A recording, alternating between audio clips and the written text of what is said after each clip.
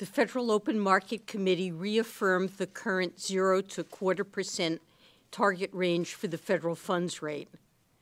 Since the committee met in July, the pace of job gains has been solid. The unemployment rate has declined, and overall labor market conditions have continued to improve. Inflation, however, has continued to run below our longer-run objective, partly reflecting declines in energy and import prices.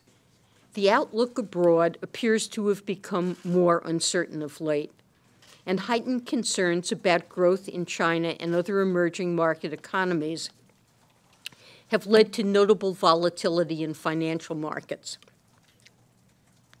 Developments since our July meeting, including the drop in equity prices, the further appreciation of the dollar, and a widening in risk spreads, have tightened overall financial conditions to some extent.